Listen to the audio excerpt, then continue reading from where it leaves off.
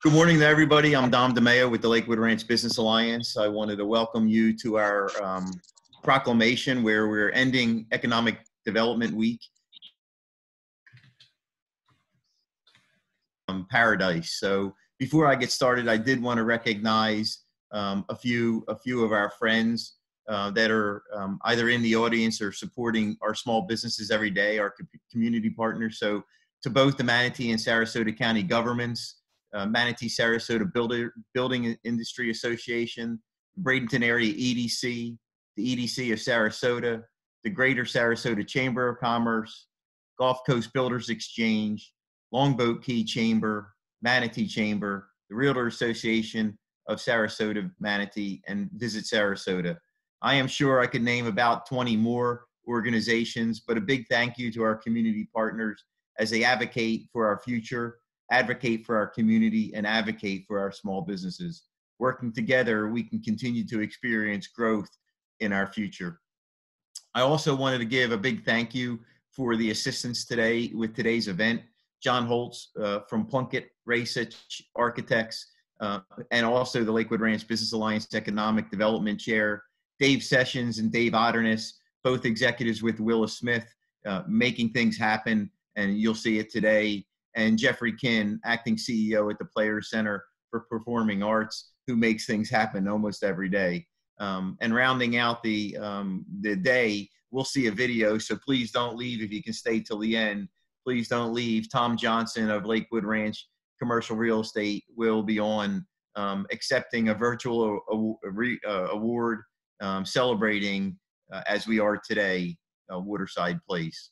So I couldn't do what we do every day without our annual sponsors. So a big thank you to our annual sponsors. Normally I read them off. You saw them scrolling as you entered the room, quote unquote. So I won't give the time today other than to say thank you for what they do.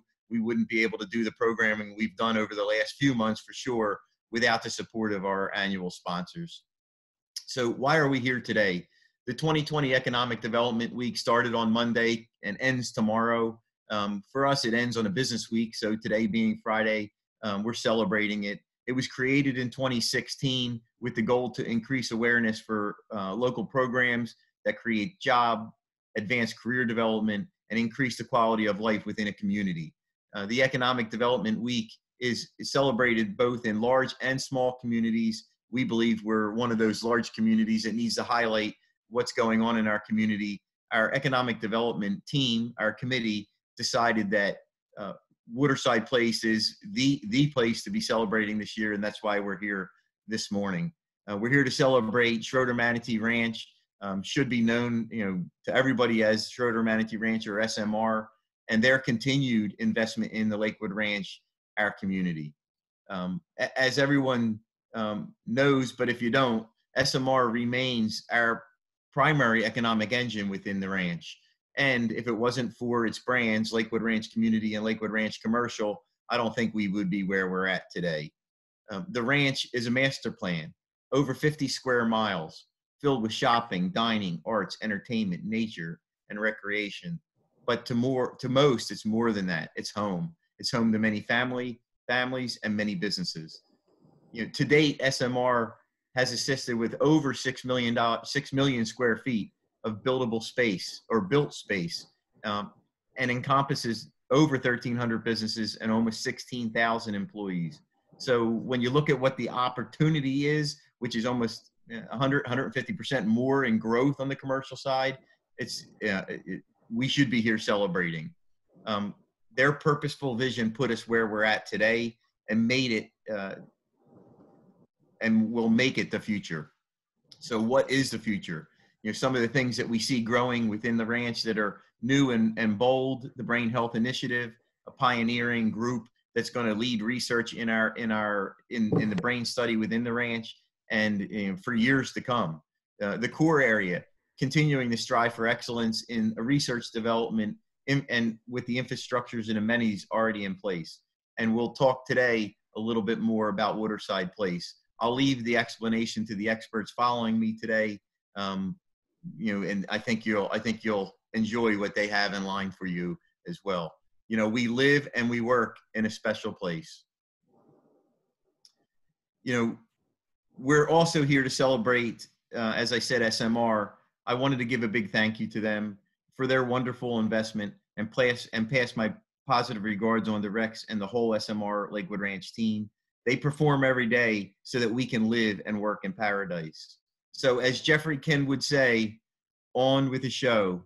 And here I'd like to introduce John Holtz, our Lakewood Ranch Business Alliance Economic Development Chair, so he can kick us off for the event today. Thank you for coming, and I hope you look forward to the presentation.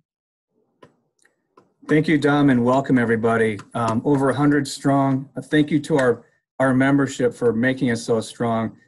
And on behalf of the more than 20-member Economic Development Committee, we're thrilled to be here today to put on this wonderful program. Back in 1891, a guy by the name of Daniel Burnham, a renowned Chicago architect and planner, he said, "Make no little plans. They have no magic to stir one's blood, and probably themselves will not be realized." So as Dom mentioned, SMR and this wonderful place called Lakewood Ranch, they never said it would happen. They said nobody would build on that side of the freeway. And I happen to live in one of the 3rd or 5th or 7th houses on the other side of that freeway. And look at us now, on our way to 50,000 people in just a few more years. So we are making big plans, and we have made big plans. And today, we're going to hear from 3 accomplished leaders, like modern-day Daniel Burnham's, making no little plans. In fact, making a huge economic impact on infrastructure, building construction, jobs, and quality of life. Let's now put on our hard hats and take a listen to our first presenter. Let's listen to Dave Sessions, President and CEO of Willis Smith Construction.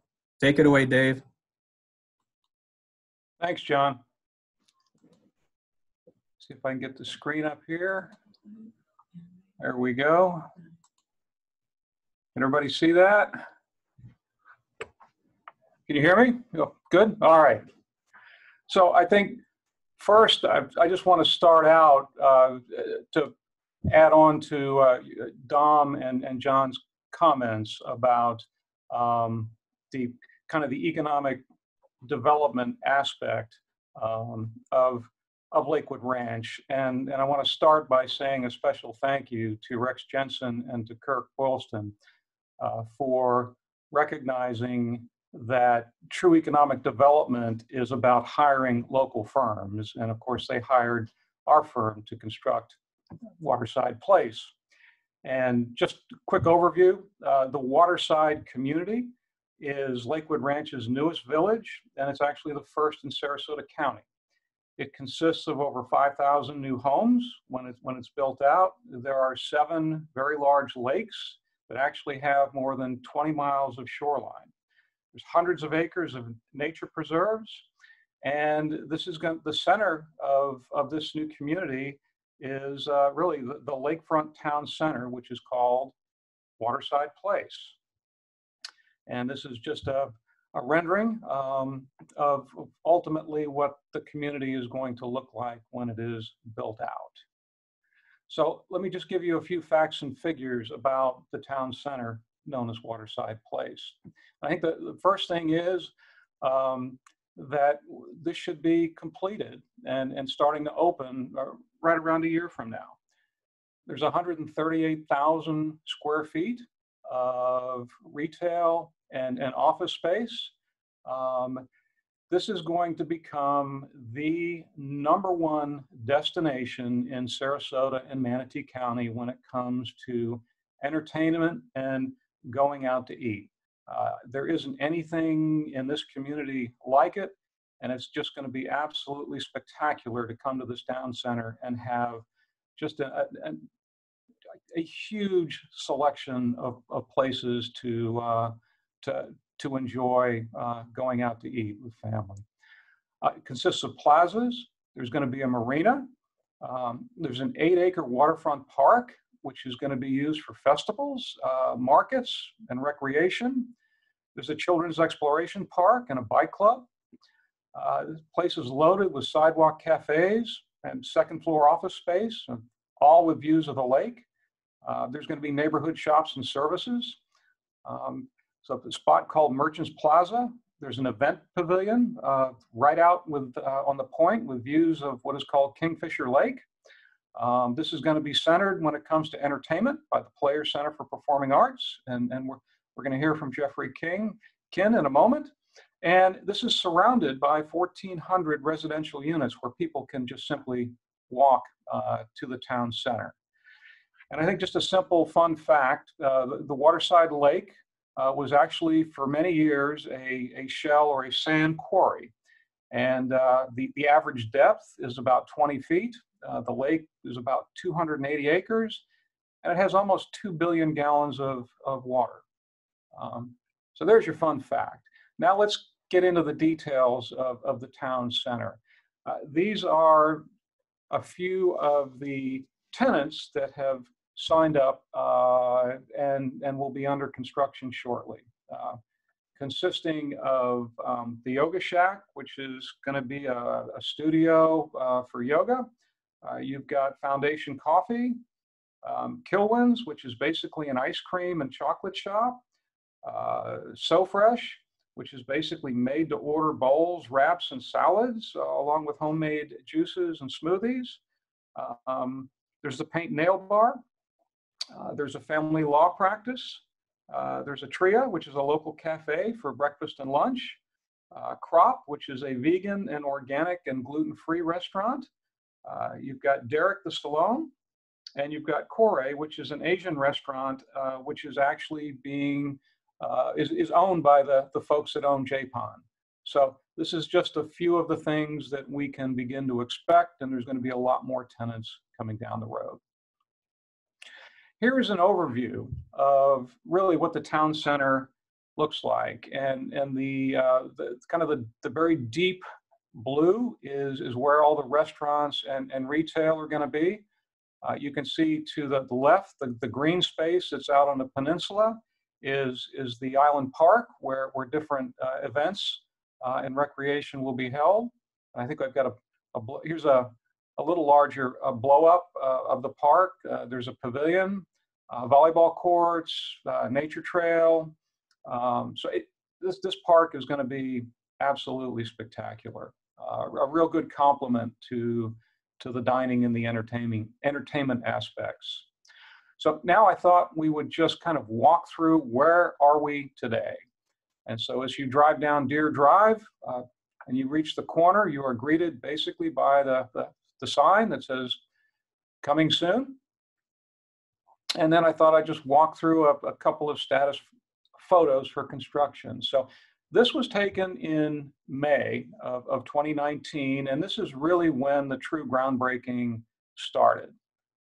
And then I want to jump forward to October, because the first 5 months, this project was heavily under construction, even though it may not look like it. All the things that the average person doesn't really think about, but takes for granted, basically went under the ground. You know, you want to turn the lights on, so you've got underground power. You need to flush the toilets. So all the water and the sewer and all the utilities basically went into place during those first 5 months. And then we basically broke ground, starting with the buildings. You can see the buildings beginning to come out of the ground with the foundations in November. And then in December, again, we're moving along, we're progressing. We've got a progress going from one building to the next, working with all the construction trades so that they've got a continual kind of pipeline of work. We see February and March, the buildings are really beginning to take shape. You can see along the lakefront, which is where the 4 major restaurant buildings are going in, and those are starting to take shape. And then finally, this is the latest photo that we have taken in April, where the buildings are starting to become topped out, and you can really see the town center taking shape. And so this is from a slightly different viewpoint, where we have highlighted a few of the things. You can see the housing.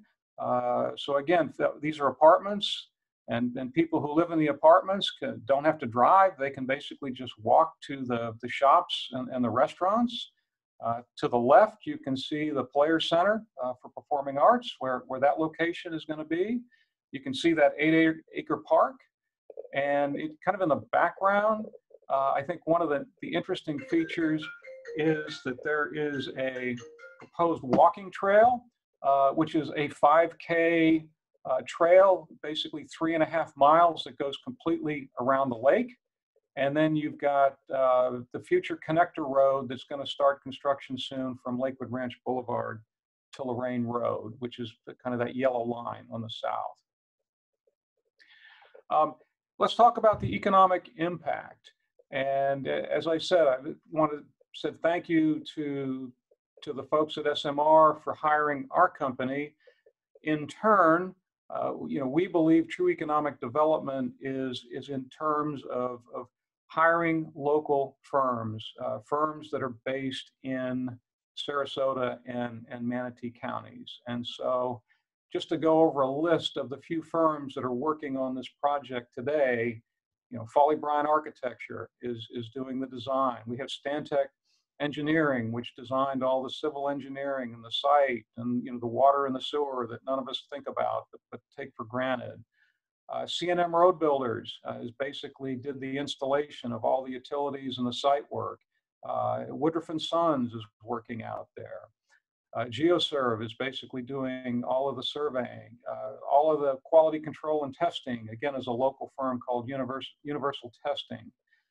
Service Contracting, D&D Garage Doors, Hollow Metal Specialists, I call it a Bradenton institution with commercial plastering, one of the best stucco and plastering firms that have been around for 40 years in this community. Along with commercial contracting, Mullets Aluminum, founded right here in Sarasota, U.S. Awning, and then McDonough Plumbing, Power Air Conditioning, and West Coast Electric are all local firms owned and operated in Sarasota or Manatee County. And, all of the employees that they have live in this community and are working here. So true economic development. Couple other facts.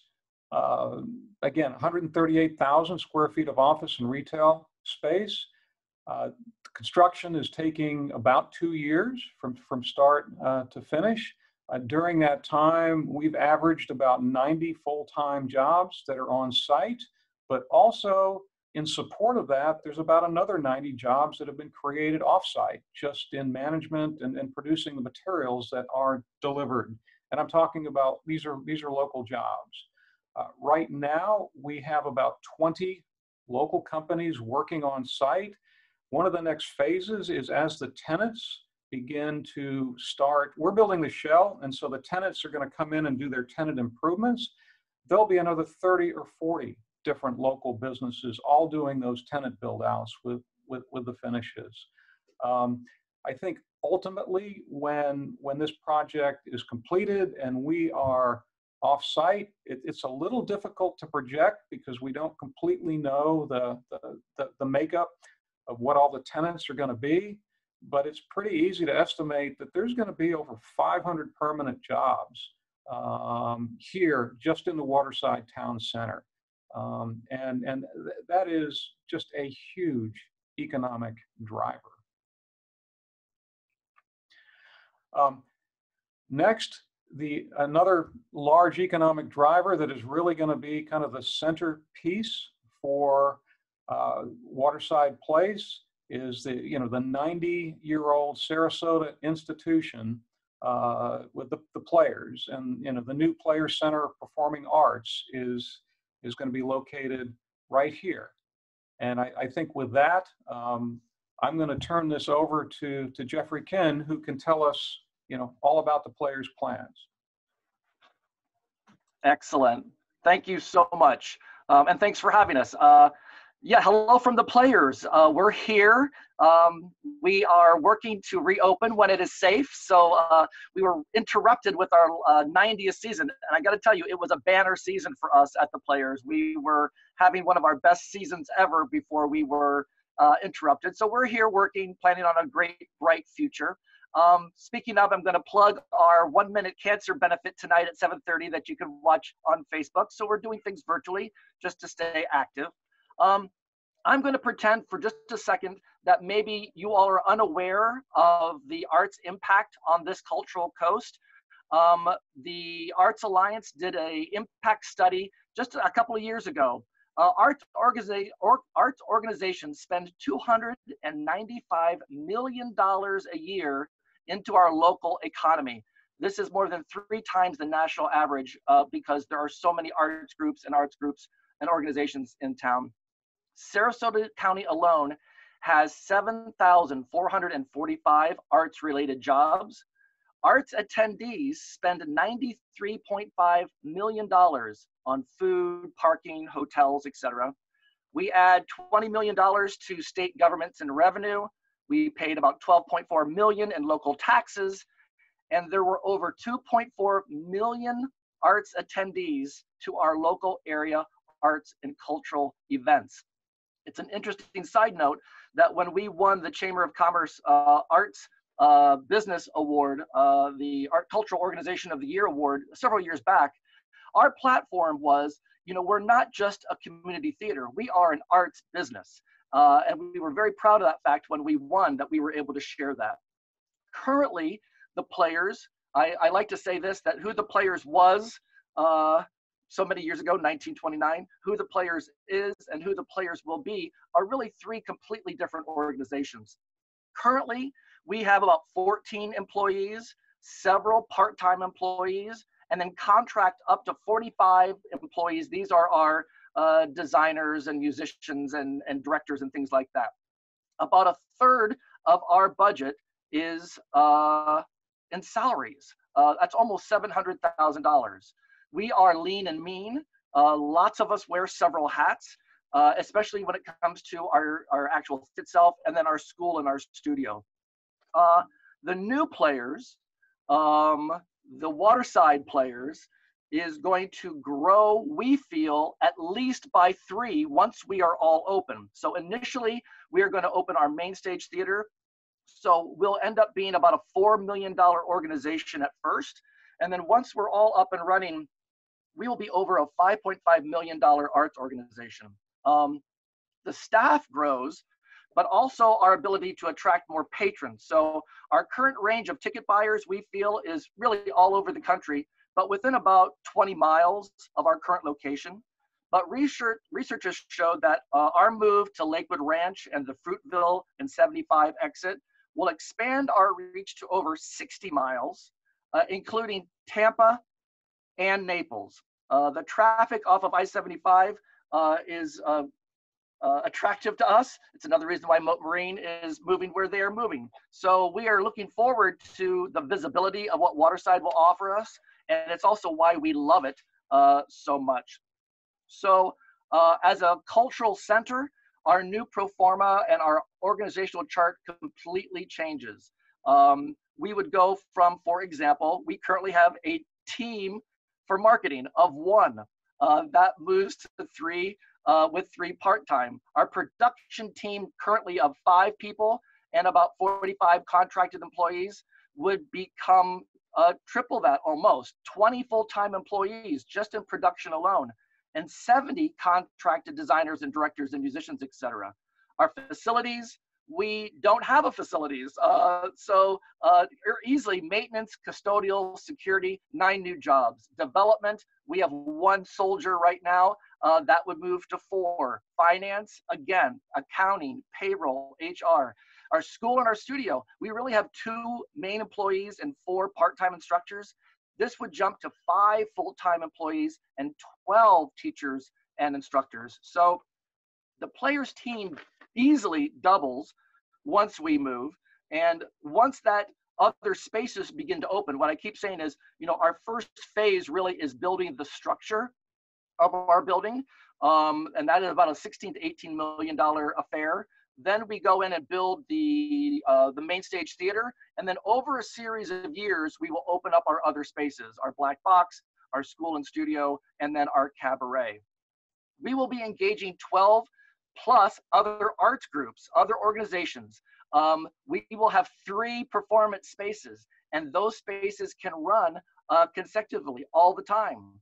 We will have spaces for events, for weddings, for galas and rentals. So all these things will add to our bottom line and really enhance our relevance in the community. That figure for us, that $93 million was spent by art attendees on hotels and flowers and all those great things. And that report that I'm talking about, it's a really nice, wonderful, beautiful report from the Arts Alliance. It doesn't lie, and it's several years old. So we know that that probably has grown. And then once this current sideline, this current issue is passed, we are planning to kick right back in. We have our 91st season planned for this year in this current space. We will be in a temporary space after that until we can get building. I know Dave Sessions needs the work, so we want to make sure that we get our building up and running and start our growth as an arts center. It really is a big difference between what we are now as the area's community theater, and we are proud of the fact that we are going bold and going big. Our current working model is okay. This one secures our space. It secures our need in the community for all these other arts groups that need a home. We are going to be a cultural center, and we can't wait to get started. So of course, we're looking for assistance from the community to make that happen. Obviously, a large 70,000 plus square foot building like the one I have behind me has lots of space and lots of rooms with lots of naming opportunities. So lots of great names of lots of great donors can be a part of our organization. So as you think about the arts, we're not just here to entertain you. We are an arts business, and that business, as we've done the research over the last few years, is a big business, and we can't wait to get there and get started. So thanks from all of us at the Player Center, and thanks for having us. We appreciate the time.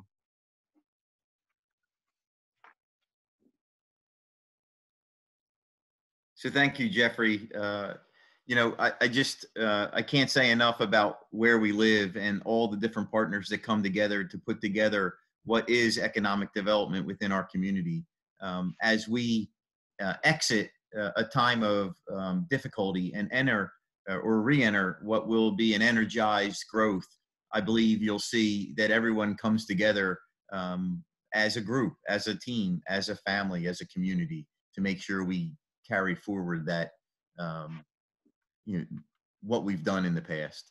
So a couple things with the Alliance coming up. If you like to cook, we're going to have a cooking presentation next week. If you want to hear from Senate President Bill Galvano, Monday, May 18th at 11 a.m., Bill will give a state of the state and what has happened in our region as he's seen it as he exits his Senate President seat.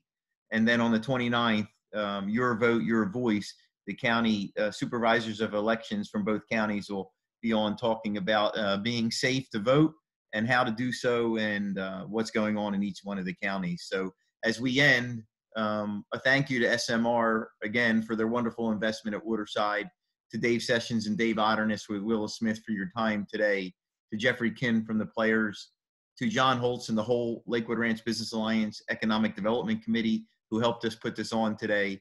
And one final thank you to Tom from Lakewood Ranch Commercial Realty as he takes us as we exit the presentation. So thank you for attending and hope you enjoy the video.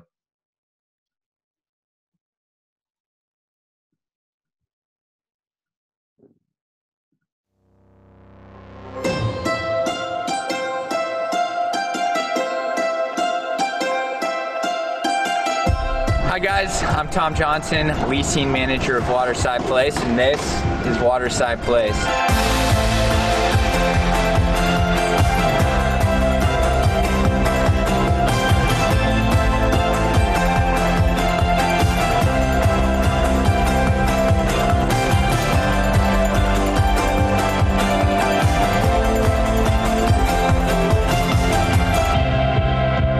I want to start by saying how thankful we are to have the incredible business organizations, the Lakewood Ranch Business Alliance, the Sarasota and Manatee County Chambers, and the EDCs. Your guys' hard work is incredible, and it means the world to me and our entire team. That being said, we're thrilled and honored to accept the award from the Lakewood Ranch Business Alliance, and we're excited to show you a little sneak peek of the amazing and outstanding progress done by the Willis Smith Construction team.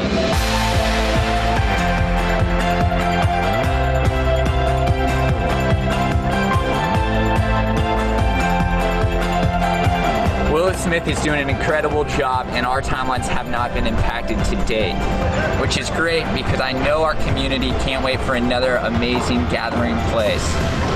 A place for businesses to thrive and families and friends to build lasting relationships.